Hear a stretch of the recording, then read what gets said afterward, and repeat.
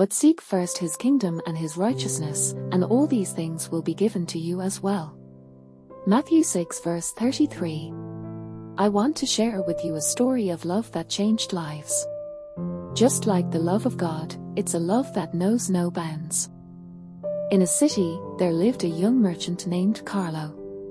He worked tirelessly day and night, chasing after wealth and success. One day, burdened by worries of the future, he stumbled upon the words of Matthew 6 verse 33. Intrigued, he decided to shift his focus from material gain to seeking the kingdom of God and living righteously. As he embraced this new perspective, Carlo found a sense of peace and purpose that had eluded him before.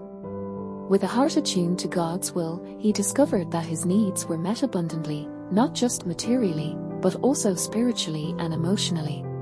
As we reflect on this story, may this teaches us the invaluable lesson of prioritizing spiritual growth and righteousness above all else.